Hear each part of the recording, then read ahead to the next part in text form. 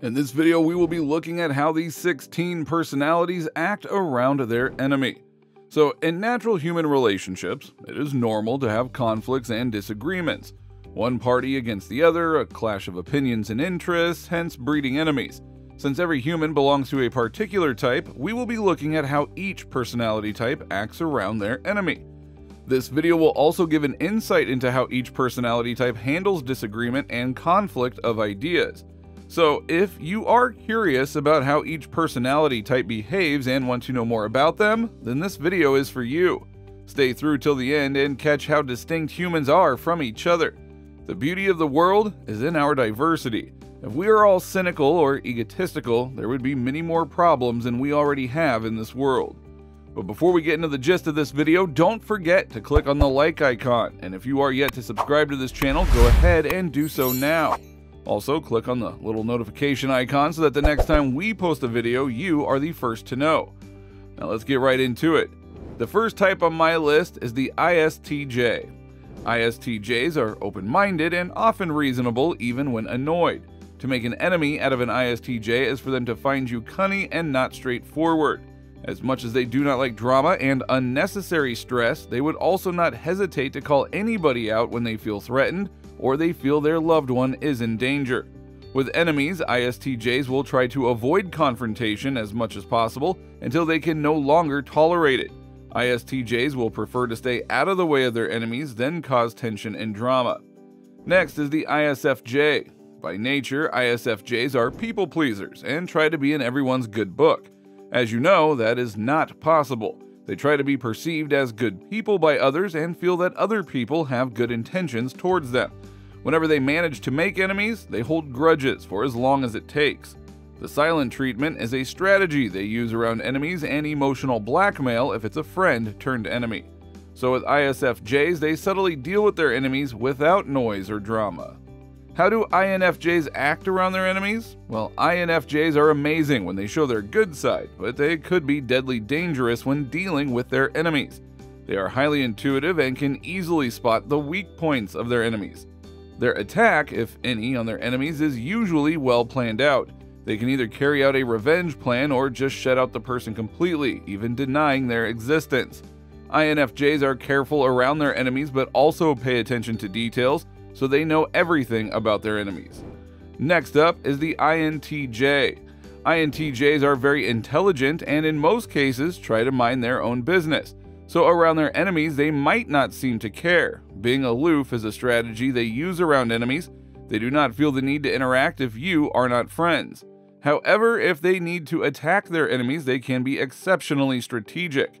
Being logical and intelligent is a trait that can be fatal when put to destructive use, like attacking enemies. ISTPs. When we talk about people who are laid back, we are referring to ISTPs. ISTPs are cool and calm. They rarely get themselves entangled in other people's messes. For ISTPs, they would rather spend their days building useful networks than gathering enemies.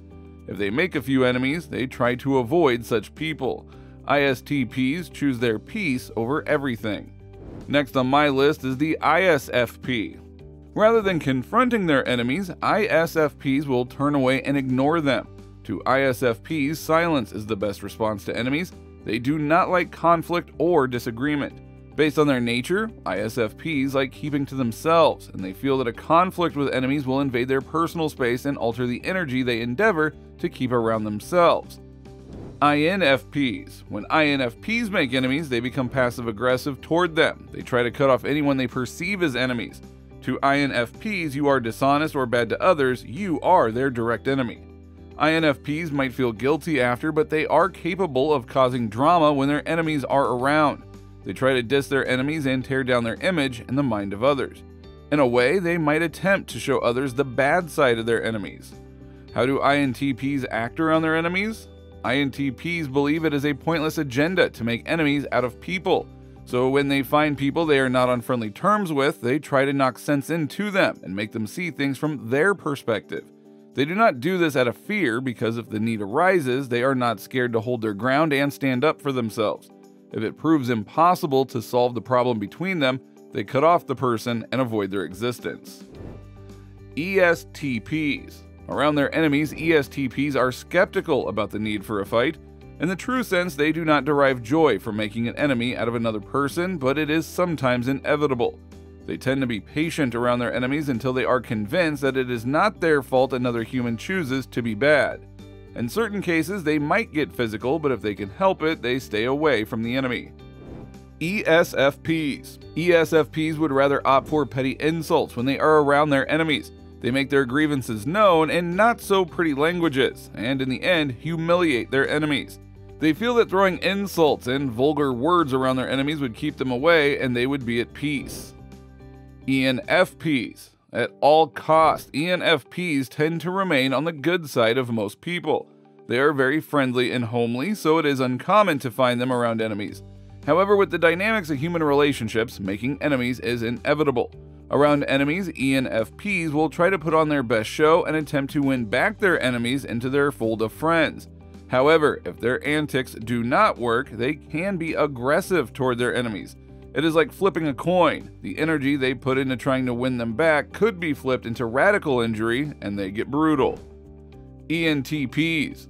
An argument is a likely cause for ENTPs to gain enemies because they are naturally debaters. They love to know the reason for following a procedure and do not like to be boxed. So their open-mindedness and flexibility can cause discord between them and those who are rigid followers of rules and dictates. ENTPs try to be pleasing to others but acknowledge that not everyone would find them appealing. So if they find themselves around enemies, they might attempt to have a dialogue and sort things out in that conversation. However, if that attempt is fruitless, they poke the person and deliberately want to rile their enemies up. To ENTPs, relationships that are not fixable could be used as a source of entertainment. ESTJs. ESTJs do not find a problem with accumulating enemies. They are an outgoing set of people and can sometimes step on other people's toes or get other people annoyed. Around their enemies, ESTJs can get physical and engage in a fight. They are never subtle about their dislike for their enemies, and their way they may try to physically intimidate their enemy or make them feel threatened. Around their enemies, ESTJs are terrors. ESFJs. When ESFJs are around their enemies, gossiping becomes a coping mechanism. ESFJs are naturally outgoing and they are devoted to pleasing others and crafting a good image of themselves at the expense of anything. When ESFJs make enemies, they just immediately shut out such people from their lives. They would not want to be associated with their enemies or be on their radar. They are also experts at manipulation. So when they gossip and rant about their enemies, they consciously spread bad news about them. They attack their enemies in their way, but never directly. ENTJs. ENTJs are resourceful, so when they are around their enemies, they use every available resource and clue to bring them down.